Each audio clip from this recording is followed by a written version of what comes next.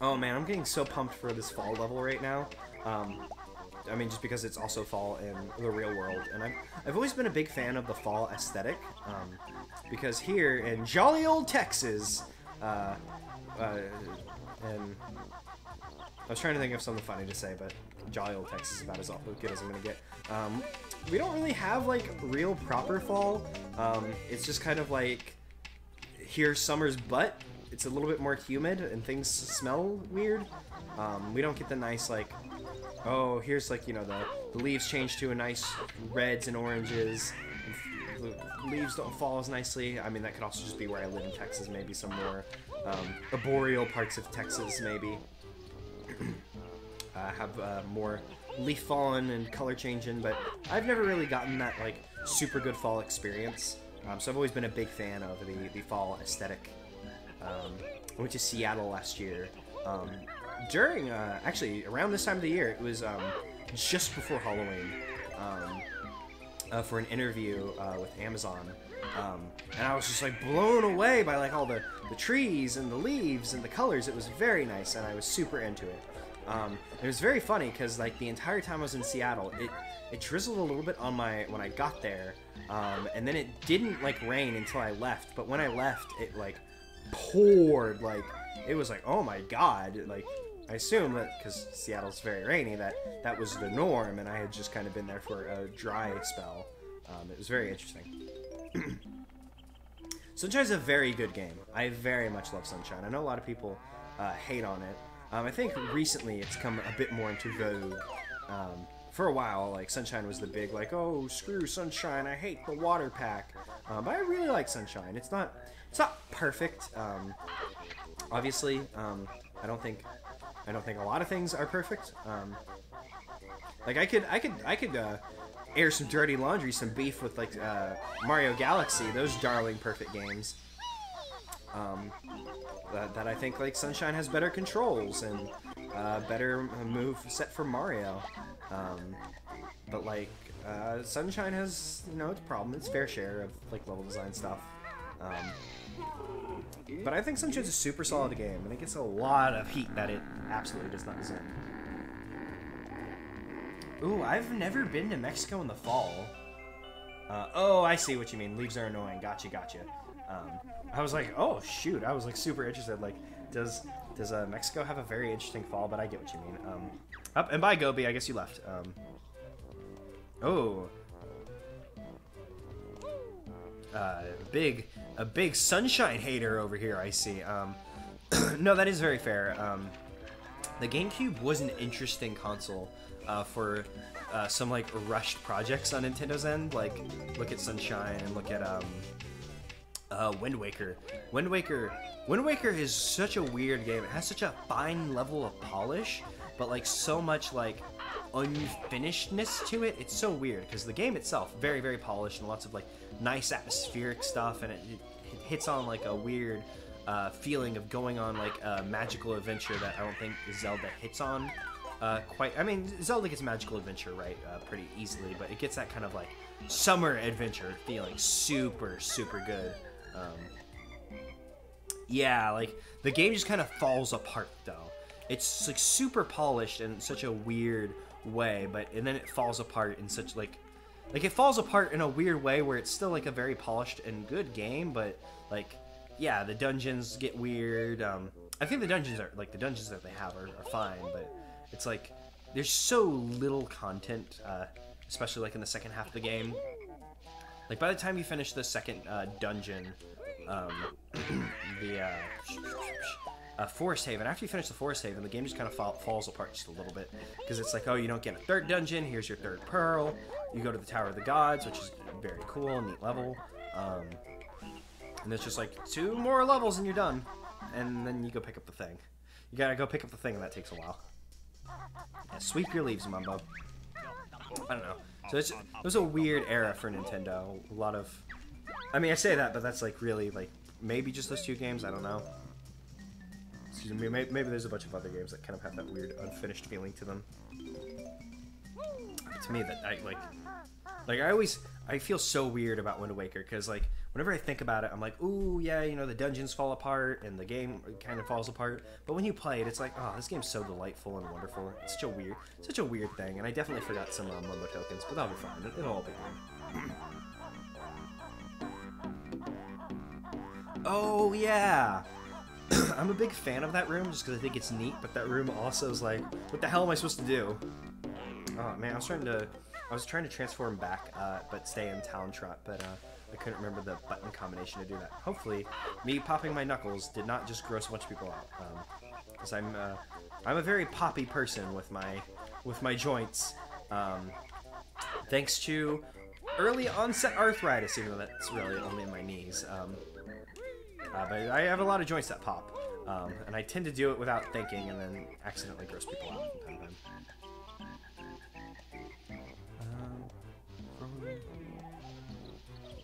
Yeah, that's a very good point. Like once again, like I've had an old friend who I got in a big argument.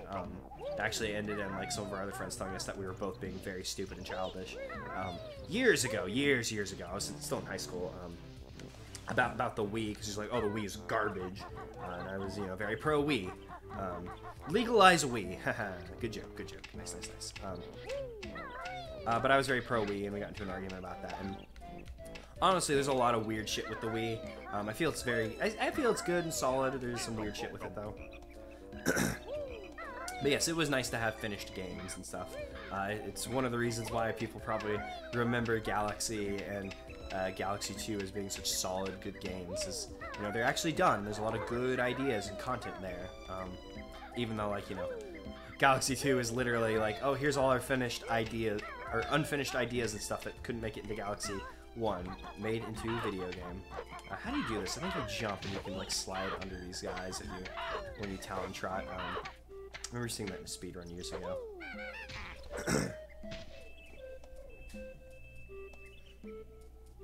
Wait, they were making Pokemon Coliseum for the N64, really? I did not know that. That's insane. I had never heard about that. Oh, I almost fell off the hive. I don't think there's anything in here during the fall. Yeah, Pokemon Coliseum is such a weird game. I think it's a very solid game. It's very strange, though. It does have that kind of rusty feeling to it, though.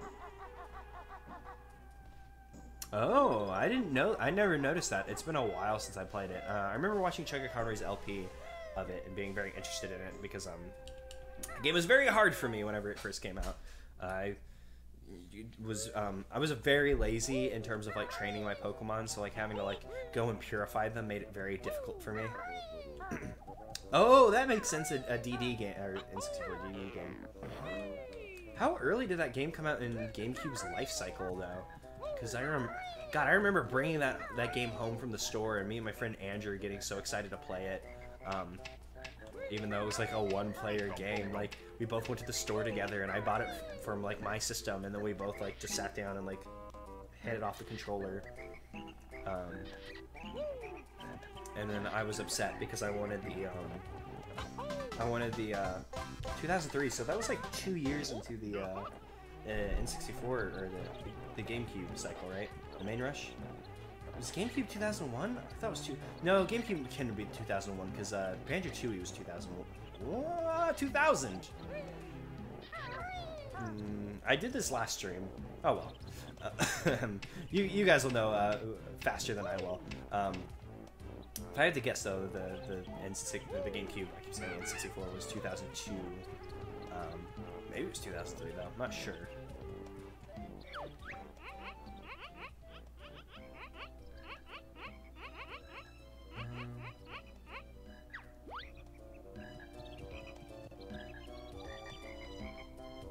Why would the starters be in their 20s for that? I don't. The logic behind that just doesn't turn. Okay, so it is 2001 or 2002.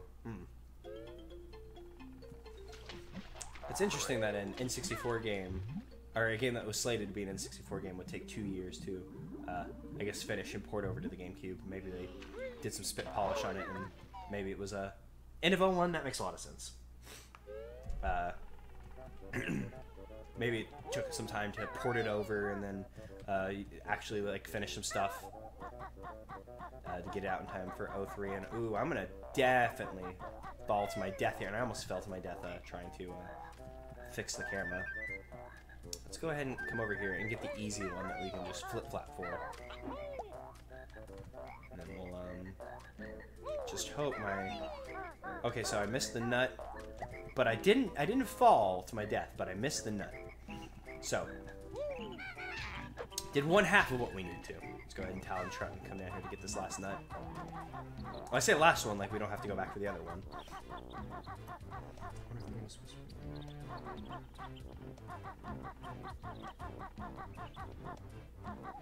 Ooh, that is a good point. Maybe they did have to restart.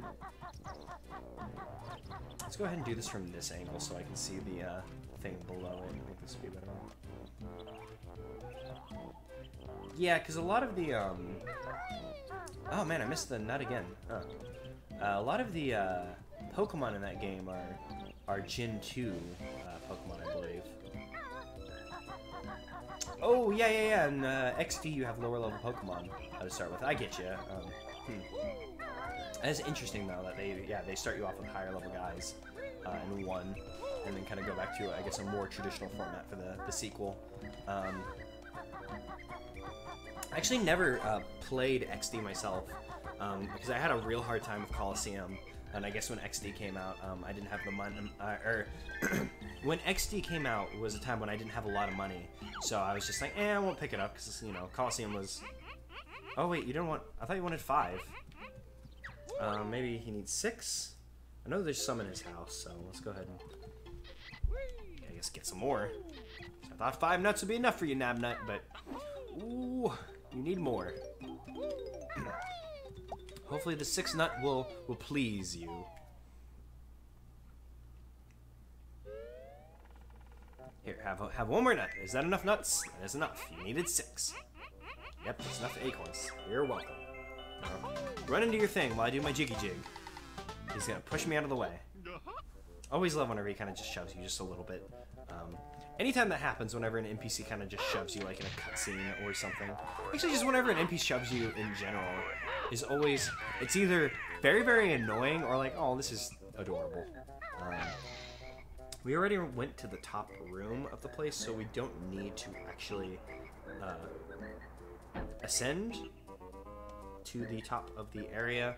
I would have liked to have jumped on the flower and grabbed the... Let's go ahead and feed here just before I fall off the tree. I would have liked to have grabbed the Jiggy off the top of the flower before we left, but I don't think we're in a good position to make the jump over there. We could...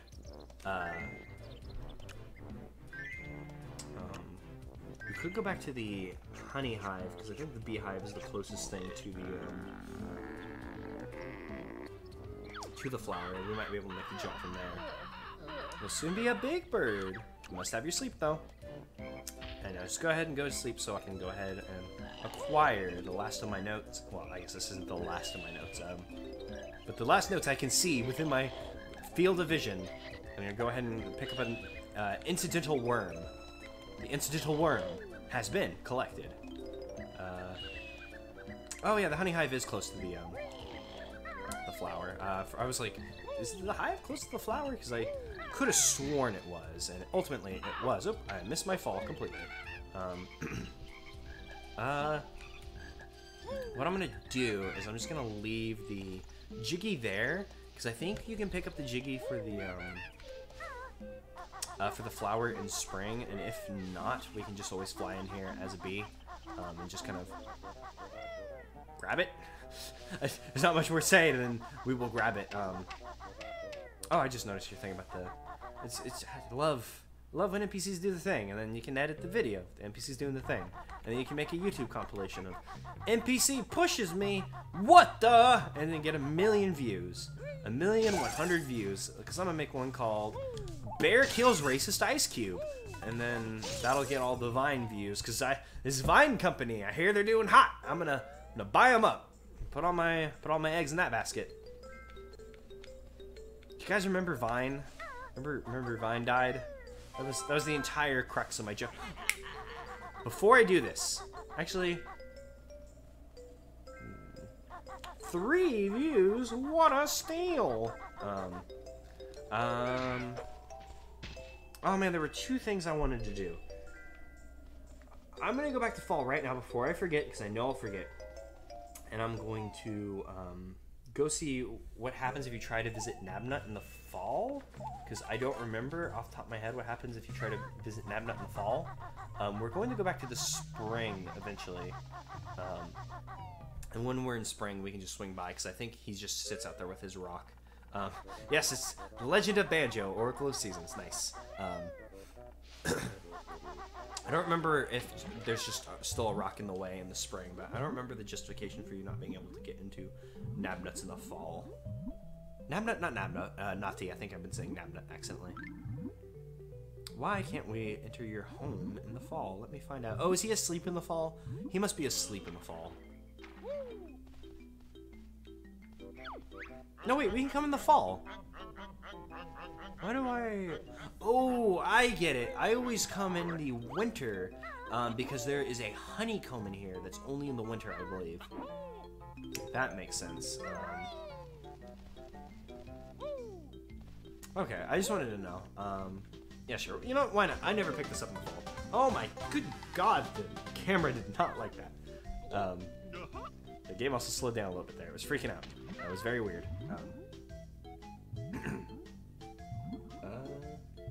Okay, just wanted to check my recording. Actually, did I have to drop any frames? I have dropped no frames. Man, I love my new internet. Much higher upload and download speed than my old one. It can be just as spotty as my old internet, just because, you know, that's internet providers. It's always going to be spotty regardless of how good a package you get. But it's much better. Quake flashbacks. I hope you mean like, so like video game earthquake and not like those recent earthquakes that have been happening. Because if so, I'm sorry for laughing. But yes, we can only get Nati's honeycomb piece in the winter, and that's why I normally tend to go in the winter. Can we get the Natis from this hole? Because I normally use the other hole now that I think about it. So yeah, why don't I use this? Oh, I was like, why don't I use this hole? Because I thought I saw a hole in the water. I saw this and thought it was a hole. And I was like, why don't I use this hole? This is so much closer to Nati's home.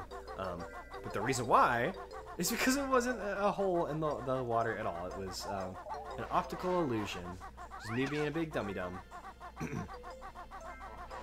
Now let's hope we don't die, because if we die, this will be bad. I should probably have collected more notes before we done this, but we'll see. Okay, cool. I'm sorry, I saw that, and I, for some reason, was like, oh, you know, just referencing a video game, or just something like that, like, very funny, but then I was like, oh, wait, no, there's actual, like, earthquakes that happened recently that I thought were bad. Uh-oh. Might have just laughed at actual trauma, and that would have been very bad and not nice of me. Core, I don't usually get visitors in the winter. Alright, here we go. Our honeycomb. Is there anything neat in his house during the winter other than the honeycomb? It's some beef I have with Click Clock Wood, now that I think about it. It's weird how some things are always in that place during that time of the year. Oh, I didn't get the Jiggy from the house in fall. I think it's closed in winter. Uh-oh. We might have to go back to fall regardless of if we can acquire the Jiggy that's on top of this thing in spring or not. What were the words I was just saying? It's weird how some things in Click Clock Wood are available throughout the year. Like, oh, this Jiggy will always be in the top room of the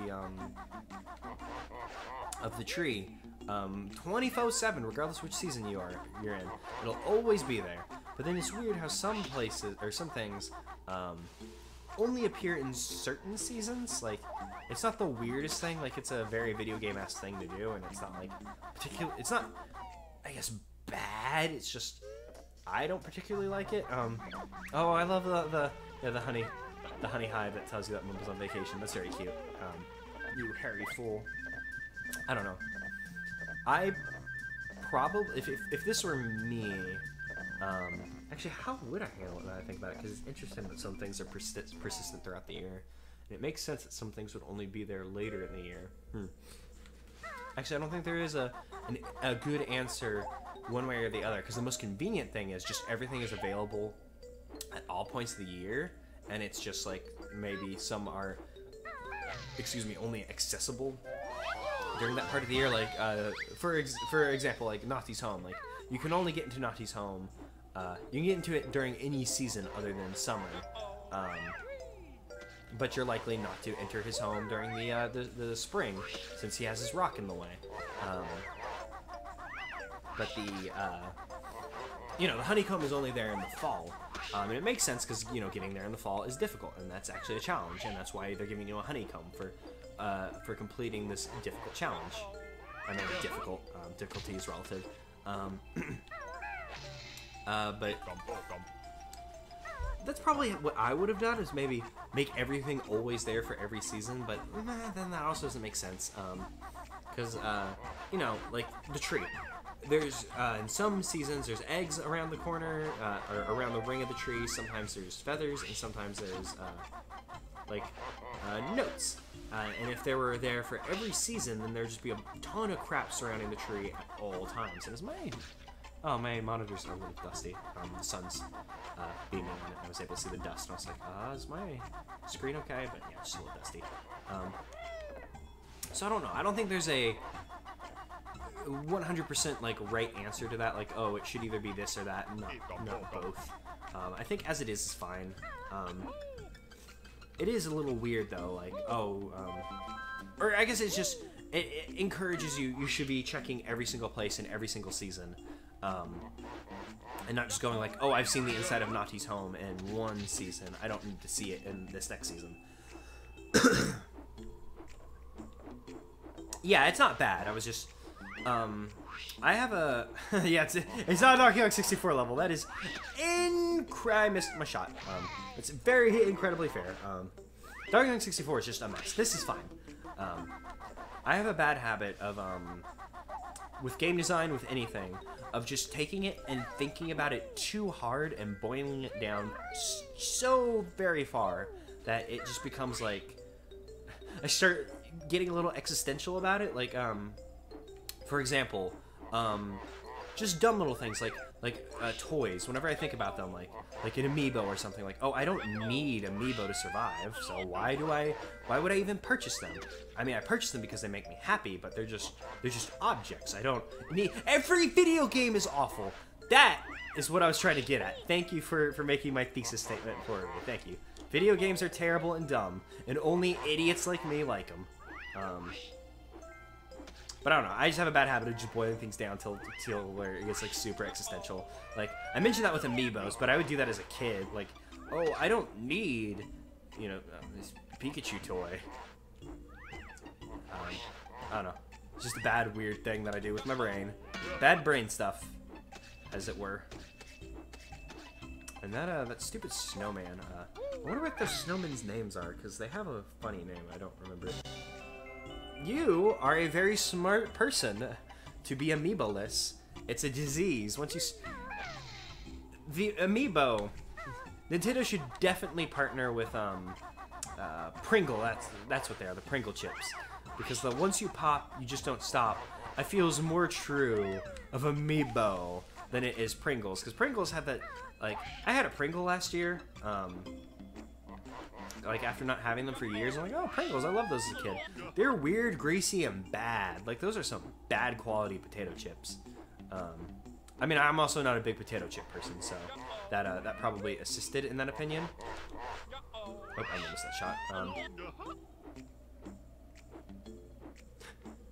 I call it a bad game, because every video game is bad, going back to that one, or because of some, like, weird collectionist thing, because, oh, that was very neat how it threw me back.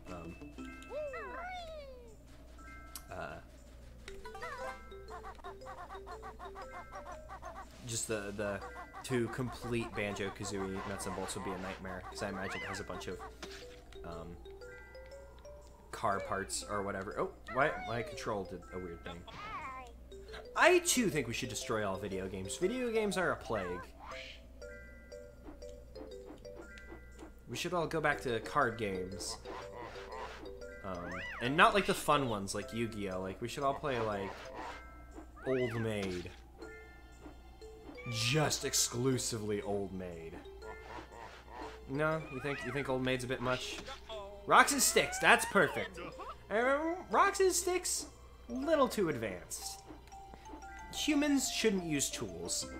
It should be all like, if you want to entertain yourself, you gotta make, not shadow puppets. Shadow puppets is utilizing the sun, our greatest foe's energy. And we don't want to associate with the sun. And man, my controller is really, that was actually just it being slippery. I didn't mean to blame my controller, but I'm using control issues over here. I'm also running out of feathers, which is going to be wonderful when we try to fight Grunty. I suppose we will probably have enough notes to refill our feather count, though. Oh, yeah, movement. We have to utilize food to give us the calories to, like, have the energy to move. Let's just all lay down and fucking die. That's perfect. 0 Kelvin everywhere. Yeah, hell yes. Yeah, but I don't know. Amiibo like sate like such a weird craving for me, because like when I was a kid, I was always so like disappointed that I didn't have like toys of all my like favorite. I almost said favorite video game like stuff, because it was like I want a you know Super Mario action figure, but like stuff like that was like weird to find in the 90s. Like, oh, I want a Legend of Zelda toy, and there were like Majora's Mask toys I remember saying, but and some Ocarina of Time ones now I think about it. Never had the money to afford them. I had like a Banjo-Kazooie plush when I was a kid, but I always wanted like video game toys. So like Amiibo sate like such a weird like childlike desire for me. Like I can have a Shovel Knight, you know that guy I loved as a kid. Sit on my shelf. Nice. I like collecting dumb stuff like that, I guess. So it's Pokemon, I swear. Like you play Pokemon as a kid, and it's a disease, man. Yeah, I should have gotten the Jiggy for this house during the fall. Stupid winter Grublin had hit me while I wasn't paying attention. Yeah, the Pokemon. It sank its like collector's like completionist like desires into you as a child, and then it's like, oh, I gotta have everything of everything at all times. I've always played Pokemon just catching the ones I want. It wasn't until last year with Sun and Moon that I bothered to complete a Pokedex, like by catching them all. Oh yeah, I always forget that Namnut gets a little pink friend, little pink girl, assumedly a Goyle friend, but we don't know. We don't know the gender of that of either squirrel. I don't think Nabnut probably genders themselves. I refuse to gender them because I don't know their genders. So, and Nabnut's probably a boy, and the pink one's probably a girl. It was a video game made by Rare in the 1990s. It's probably safe to say the cartoon pink squirrel is a girl. I just see the word Apache helicopter, and we're probably, well, no, we won't take that much damage. Whatever, it's fine. It's all good in the hood. Saw the words Apache helicopter and was like, what the fuck could have possibly happened?